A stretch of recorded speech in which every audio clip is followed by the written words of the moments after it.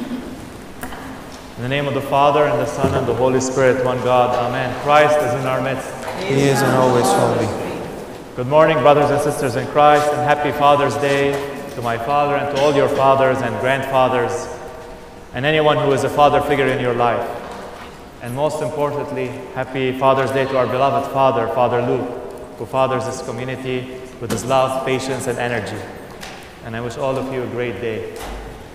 It's a great coincidence that this celebration falls on the second Sunday of Matthew, in which we read the gospel that describes how Jesus called his first disciples, the two brothers, Peter and Andrew, and James and John, the sons of Zebedee. This call to be a disciple of Christ is a very interesting and special thing, and there are elements to it that are similar to the calling of being a father. You see, Jesus called his disciples to teach them, but the calling required to leave everything and follow him. He did not invite them to a class or to a Bible study session. Come, let's sit and discuss the scripture and then go back and do what you usually do in your life. No, he asked them to leave what they were doing, leave their nets, leave their father, and follow him. Follow him to the unknown. Unknown from their perspective, but known from his perspective. And why is that? Why the need for that drastic maneuver? He could have taught them as the other Pharisees taught in the synagogue.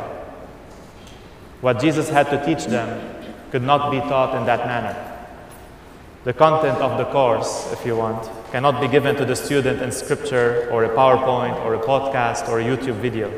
It required something else. In this day and age, we sometimes question why we have to go to a classroom to learn. I've been visiting some colleges, campuses lately, and the things that the faculty members complain about the most is that students do not show up to classes anymore. They get their content from other places, and they seem to pass the exams, and then they think that they've acquired the knowledge needed. And we all do that. We need to fix something in the house, we go watch a do-it-yourself video on YouTube, and boom, now we are plumbers, and now we can fix the heater or the dryer or whatever. Can we do the same with catechism, with learning our faith, or getting to know God? The answer is no, we can't. And Jesus knew that, and he knew that to impart that type of knowledge on these men and women that he chose, he had to take them on a journey of transformation. And that journey cannot be achieved by giving them a book to read or explaining a piece of scripture. No, it required them to detach from what they were doing so that they can focus their attention on what he was going to provide them with. And that journey of transformation is a journey of transforming the mind. He needed them to be immersed in the life of the Christ, to transform their mind to become what we call today Christians.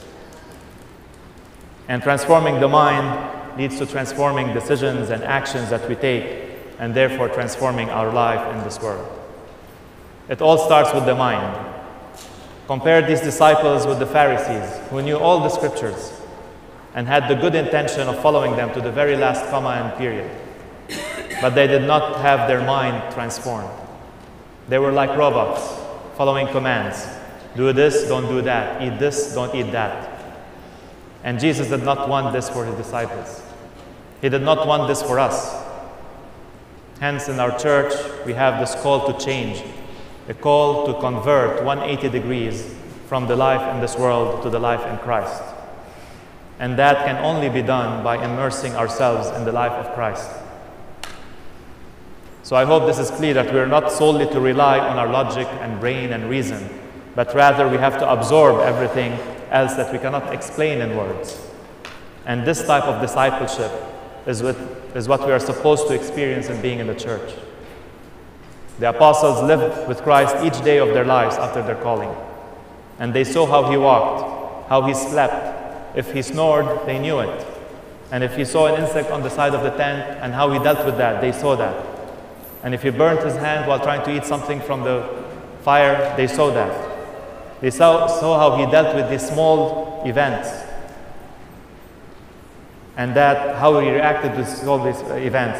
And that seeped into their mind, that they can fully understand and learn how the human nature and the godly nature are supposed to interact with each other. And then when they saw that, they started mimicking those things. Without them knowing, they started copying it. You notice that if you spend too much time with some other person, some osmosis happens between you and them, that you start mimicking some of the words they say, some of the expressions they use, some of these small actions. And this, my brothers and sisters in Christ, is the critical element of fatherhood. The child whose mind is growing sees a lot what the father does, how the father in the family expresses his existence in this world with these small matters, which probably he took from his own father. And this memory across generations transfers itself to the child, making the child a disciple of the father without any intention of the father teaching or the child to learn. It just happens. And this transfer of knowledge, or whatever you want to call it, transfer of mind from generation to generation, creates the responsibility of the father to watch out and to filter and to improve on what is going on. So if you get what I'm trying to say, that there's this conduit of knowledge transfer happening from one person to the other, this conduit that Jesus used to teach his disciples how the human and the godly nature need to interact with each other, is the same conduit that exists between father and child. So now the question becomes, what do we pass along to the child or to the disciple? If we recognize that there's this invisible pipe between us and the children, what do we want them to become? We can ignore its existence, and then the child will probably just copycat us, the parent or the father. Or we can acknowledge the existence of this conduit and try to ensure that we pass along the family traditions, the heritage, which many people purposefully do. But is that it? Is that enough? There's a story of this young altar boy who was standing inside the altar while the bishop was being vested or dressed. You know, when we deacons and subdeacons, we vest the bishop one piece at a time, and we say a particular prayer as we put it on him. And the bishop has many pieces of clothing, maybe 9 or 10 that get put on him. So this altar boy was standing there watching this. And then he says to the bishop, with every piece you put on, you disappear a little. And then I can no longer see you. And this is the true wisdom behind the service of clergy.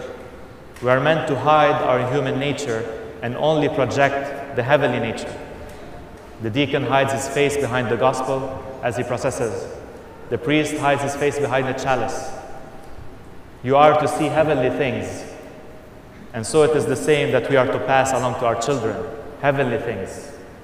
So in this conduit I mentioned, we as fathers have to pass less of ourselves and more of the heavenly things.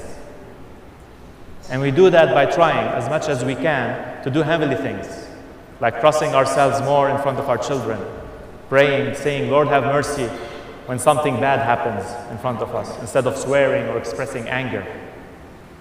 I know this is not our nature, but we have to put the effort to hide our nature and show the nature of Christ.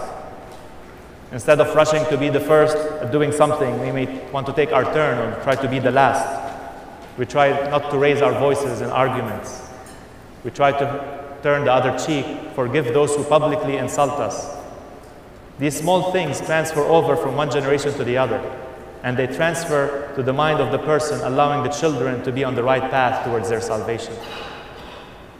And for those things that are hard for us to achieve or control, we should acknowledge those in front of our children and let them know that even though they may see us do those things, they should watch out and not do them themselves.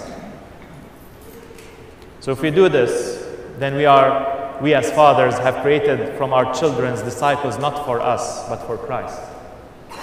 This is an important part of fatherhood and puts an important responsibility on the father to act, not based on his will, but on the will of God, which will lead to the salvation of his child. And in doing so, in living the struggle, the father also gets saved, and the child is set on the right path. We see the glory of God in this. Not only is the father saved, but the child too. And that is how these 12 disciples became millions and billions of people later on, generations after generations of Christians. And they will continue to grow in the second coming, until the second coming. So this is how the mind of God, the Holy Spirit, propagates from one person to the other, in these small things, not in theological discussions and arguments and classrooms.